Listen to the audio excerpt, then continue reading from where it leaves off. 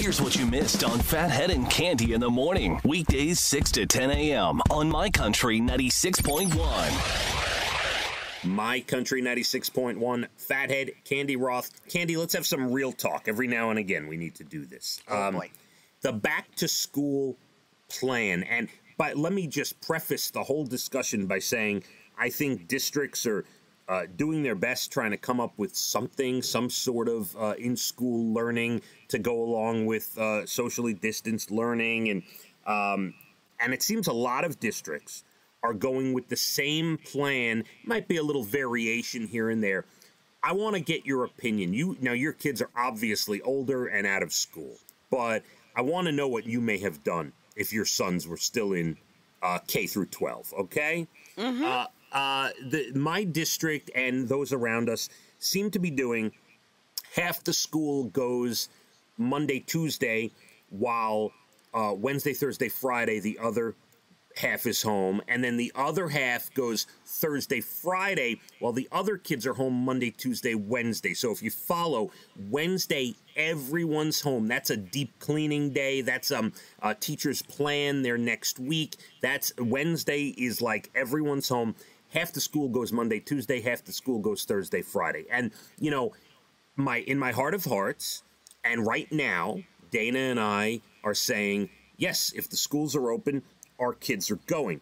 The thing I'm hearing from a lot of parents is something that we've been throwing around, debating back and forth, and that is, you know, if you're going to open school 2 days a week and open yourself up to germs and who knows what, families and teachers and people who maybe are exposing themselves in their private lives to coronavirus, and now you're opening your family up to it after you've been safe, does sending your child for 2 days really matter in the scheme of, I know kids need the socialization and want, to see other kids, but are they really getting that socialization? I would almost rather see, you know what, we're going back 5 days a week and let's see what happens. Now you're telling me, well, your kid's only going to be in school 2 days a week.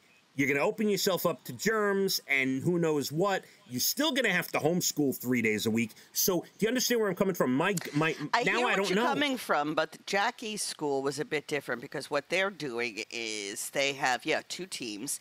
One team goes Monday and Wednesday, and then the other team goes Tuesday and Thursday, whatever.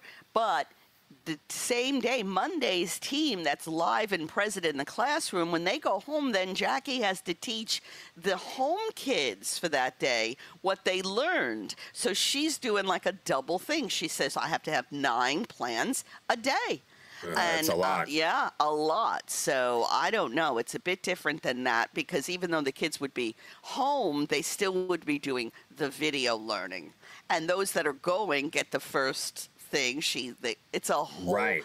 I feel for her. And let me also say regarding the teachers, I feel for the teachers for what you just said. There's a lot of preparing and planning and homeschooling and in-class schooling, on top of which, especially the elementary schools, the elementary school teachers have to take those younger kids and make sure their hands are washed, their mask is on, they're socially distant. They have to wear the mask all day too, the teachers, which is very uncomfortable.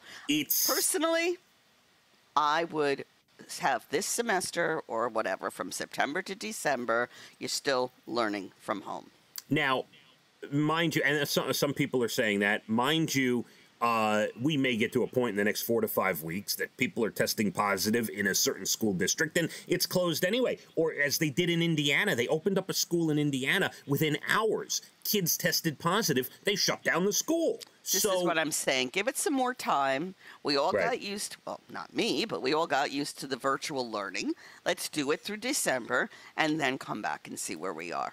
Now, I also need, because I know there's probably people who want to give their opinion and they're yelling and screaming at the radio. I also want to give the other side of it. I am fully in support of the fact that kids need to be in school, to learn, to face-to-face, the whole thing. I tried homeschooling. I was doing that March through June, and it was tough.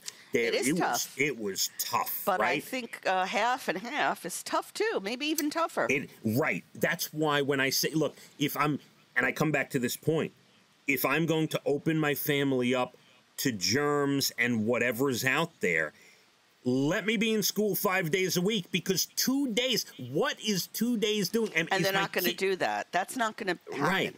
So I don't know. I say virtually teach through December. That's what I would do if I was the boss. I don't know. And parents have a decision in my district. They can decide. I ran into a parent yesterday at King Cullen, said they may keep their kid home for the first 2 weeks to see how the first 2 weeks go, so they're not a guinea pig. And then after 2 weeks, if it looks safe, send their kid to school.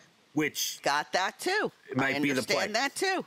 And again, it comes down to the teachers are the ones really putting themselves out there, and it's a debate. There's a lot to take in, lot to think about, and I'm sure parents want to comment. Here's what I'll do. I'll put a post up on Instagram and just get people's thoughts. All right. As to what they think, what they think they might do. All right, and then nice. We'll read some of those comments. We'll go from there. Country 96.1. Phathead and Cande in the morning, weekdays 6 to 10 a.m. on My Country 96.1.